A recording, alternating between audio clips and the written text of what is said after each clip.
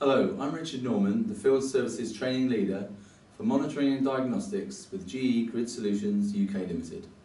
This how-to video I will cover the hardware installation and commissioning for GE's Hydran M2 and M2X single gas monitors. Let's take a look at the Hydran monitor hardware.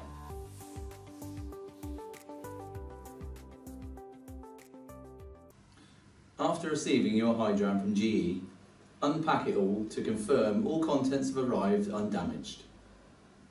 At the top of the box you will find the installation kit. Do not discard this kit, leave complete to assist with hardware installation. Let's see what's in here and what it should be used for. Firstly, this is the 1/16 of an inch hex key for tightening and loosening the sensor securing ring grub screw. Next to this is the 5/32 of an inch hex key for loosening and tightening the sensor bleed screw.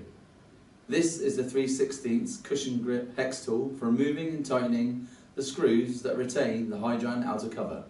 Here is a roll of PTFE or Teflon tape supplied to use on the sensor threads before screwing into the designated transformer flange plate.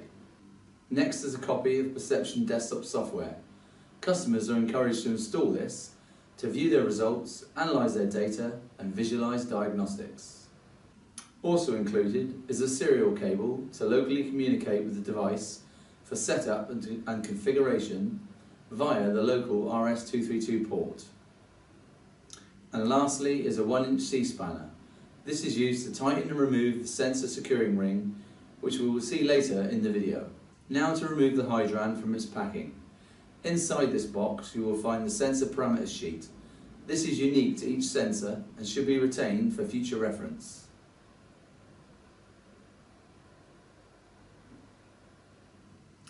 Each Hydran weighs approximately 10 kilograms. Care should be taken to fully remove it from the box. Securing the outer cover, the unit has 4 retaining screws that should be fastened to a recommended torque of 5.6 Newton meters or 50 pounds per inch. At the rear of the unit is located the gas sensor. The unit is delivered with a transportation dust cover. Leave this in position until sensor installation. Securing the sensor into the base plate is the sensor securing ring, with the addition of a small grub screw to prevent the ring from loosening during operation. On the left and right hand sides are 6 conduit port blanking plugs. These can be removed to install cables and conduit to connect to the unit for online monitoring. On the unit base plate you should find the system configuration label. This tells the customer if any additional inputs or outputs are included and the onboard communication type. On the base of the unit is the earthing bond point. All units must be earthed when installed onto the transformer. Now we remove the sensor from a unit. If necessary, use the provided 1-inch spanner to loosen the securing ring.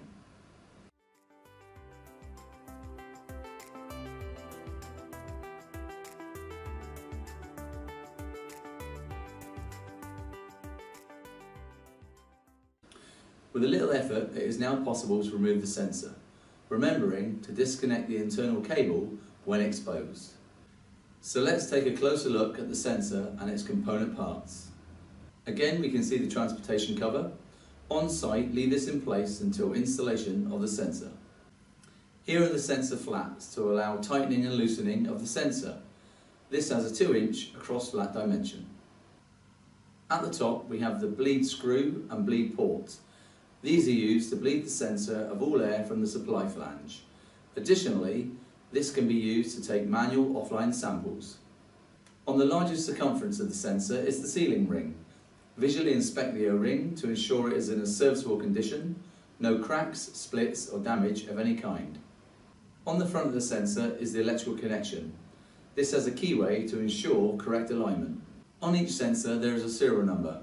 This is important as it matches the sensor to the parameter sheet provided by GE. There is also the sensor air breathing port. This must be kept clear to enable correct sensor operation. On the circumference of the sensor body are profiled fins. These were from the legacy fitting procedure and no longer play an active role. Use the tool provided to remove the Hydran cover, retaining the screws for future use. Now we'll identify some of the hardware features inside the cover.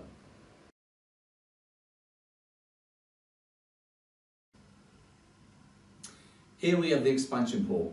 This is not currently utilised. Next to this there are 5 relays. Relay 1 to 4 are customer configurable. Relay 5 is designated for the system service alarm. Above this is the inlet power fuse and the main input wiring connection. On the other side there are 4 input and output slots available for customer configuration. Above these is the TDM and RS485 connections for single or connecting multiple devices together. Here is an additional communication port for alternative carriers such as Ethernet or fibre optic.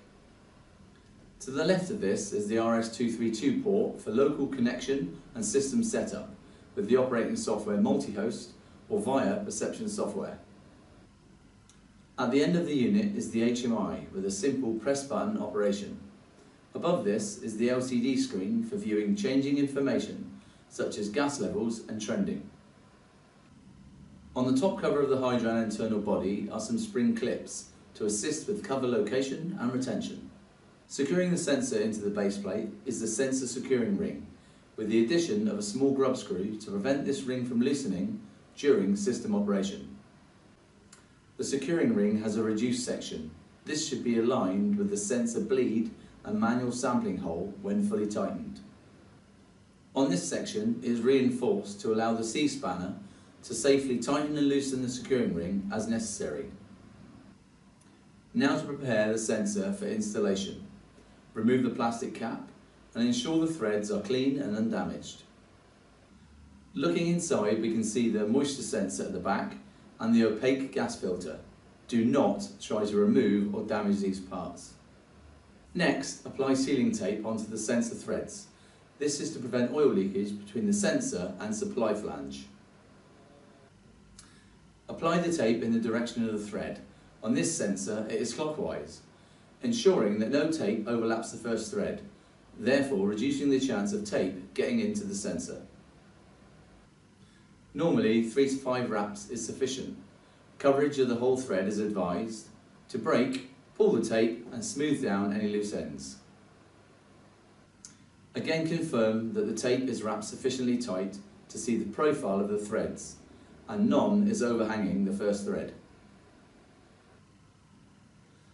On the identified flange with a suitable thread provided, make sure you locate the securing ring before sensor installation. Next, install the sensor by hand to reduce the chance of cross-threading.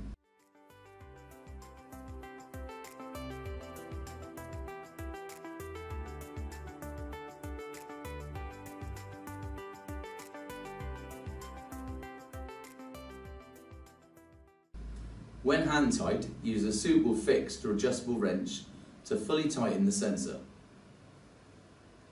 Only use a wrench with smooth jaws to prevent sensor damage. Continue tightening and finish so that the bleed hole is at the top, i.e. the 12 o'clock position. Next, to bleed the sensor.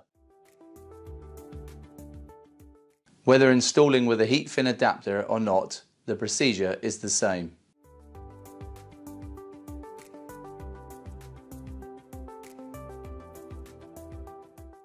During bleeding, ensure you fully open the supply flange to allow unimpeded thermal oil flow.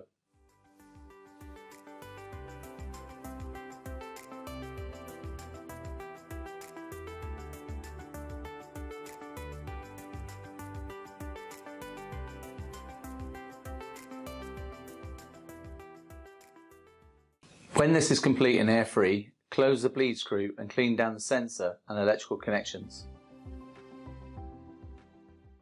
Next, to refit the unit to the sensor. With the electrical connection in hand, locate the keyway and twist to secure the connection. With the electrical connection secure, bring the unit in over the sensor as shown and guide it over the sensor until the O-ring is completely covered. It is recommended at this time to apply some anti-seize lubricant to the base plate threads to ease future maintenance if required. When locating the Hydran body over the sensor, it is most often aligned horizontally, therefore making it easier to read the LCD information. Whilst supporting the unit, Now tighten the sensor securing ring, again by hand first, and then by using the supplied C-spanner on the area of reinforced material. When tightening is complete, ensure the securing ring reduced portion is aligned over the bleed screw and hole to allow for any future manual samples to be taken. After sufficient tightening of the securing ring, then tighten the grub screw to prevent the securing ring from loosening during operation. Now the unit is secured to the sensor, next we'll remove the outer cover using the supplied tool to continue hardware installation. With the cover removed, it is now possible to fit any other external sensor wiring, cables and conduit. To fit conduit to the base plate, you must now remove a conduit port blanking plug. Prepare the conduit as per manufacturer's recommendations. Ensure a clean cut end, the sealing ring is in place and the correct size of conduit has been selected. With this type shown, when connecting the conduit end into the base plate, confirm the internal nut has the serrated profile on the base plate side. This is designed to grip the material for tightening purposes. After finger tightening, use the correct size wrench to fully tighten the union to slightly compress the O-ring to ensure a leak-tight fit.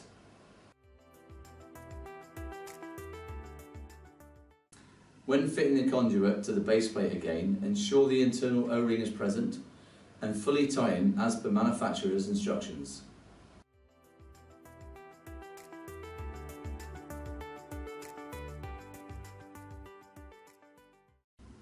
As seen here, it is good practice to secure any cabling to the internal body to prevent accidental disconnection.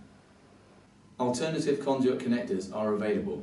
It is the installer's responsibility to ensure they have the correct diameter for the base plate, therefore maintaining the IP56 product rating. After all cabling, conduit and relay wiring is installed, replace the Hydran cover. First install the rubber gasket using the lugs to align the gasket with the base plate holes. Then slide the cover over the main body. Before refitting the cover screws, ensure that the locking and flat washers are present. This should prevent the cover loosening during prolonged system operation. While supporting the cover, locate the 4 screws using the cross-tightening method to secure the cover evenly without creating pinch points or gaps.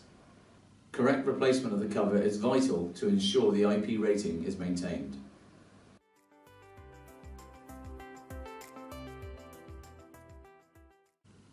Thank you for watching this how-to video. Look forward to more M&D product content.